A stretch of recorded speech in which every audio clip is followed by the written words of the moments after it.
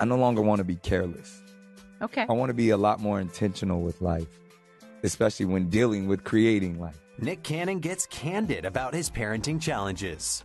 The Masked Singer host joins the June 14th episode of the Language of Love with Dr. Laura Berman podcast and admits being a father of 12 wasn't always in the plans.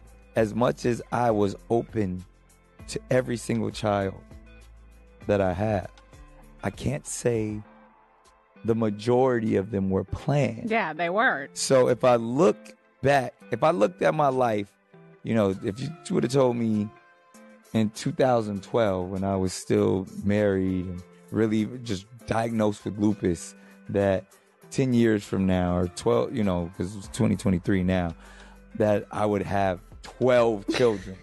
I'd be like, out of here.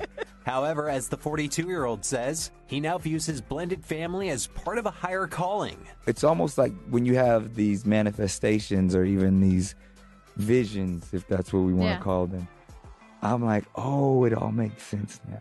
But I heard that, like, yo, you're going to be a father of many. There's going to be your great influence, your lineage. Your offspring are going to do great things.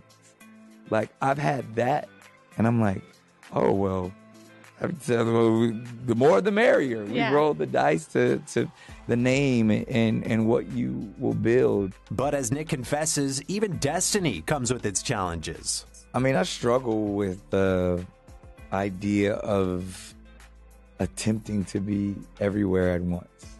Yeah. Because one, we know that's impossible. Yes, it is. But I still try to do it. I know there is, like you said, there's that guilt of like, man, I wish I could be there more. But it's not from the negligence of just not making time or being selfish and only focusing on me. Like, every ounce of my free time is dedicated to my children. Despite juggling a lot, Nick's commitment to his children remains.